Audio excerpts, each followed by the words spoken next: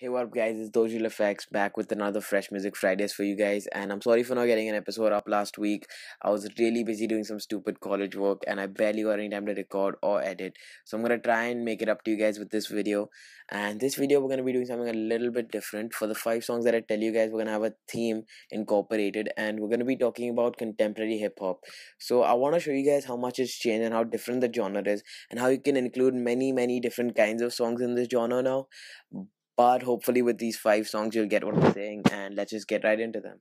So guys, the first song I'm going to be talking about is 17 by Cado. It's a very slow, underrated, mellow song, but I feel that the chorus is what makes it happen. It's got this very auto-tuned, very jumpy, almost like a deep house chorus with amazing bars in between it. And this is the kind of thing that you'd only hear in new hip hop, not something you'd hear in the old hip hop. This is very contemporary, very commercial, and very new, which I think has shown what hip hop's made out of nowadays. And it's a really good song. Check it out. It'll get stuck in your head for sure. Song number 2 has got my favorite lyricist in the industry right now, and I've already spoken to you guys about him once. It's Logic, Mr. Young Sinatra, with a song from his sophomore album, The Incredible True Story, called Like Whoa. This song is crazy, guys. Try singing along, I dare you. He's got the speed, he's got the talent, and somehow sick beats as well. What I love about these kinds of songs is that they don't have to be about drugs or girls or clubs or any of that stuff, which is very repetitive in hip hop. But it's just him talking about himself and his life and his struggles, which for some reason really works well with this guy, especially on this album. He fits in perfectly with the contemporary hip hop guys, and he is a force to be reckoned with, guys. Check him out.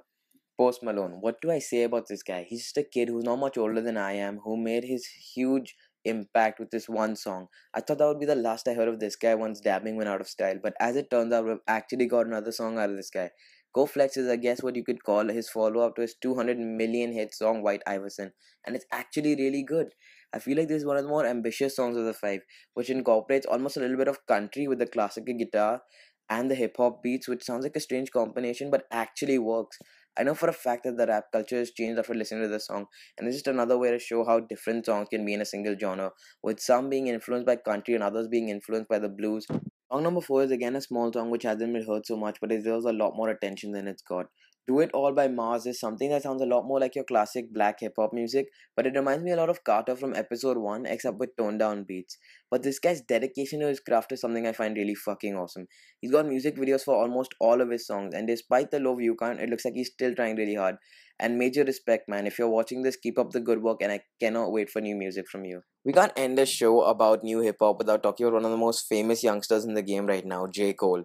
I hadn't really heard about any of his music before, but I decided to finally get a look at what all the hype was about this guy, and god damn, I was not disappointed at all.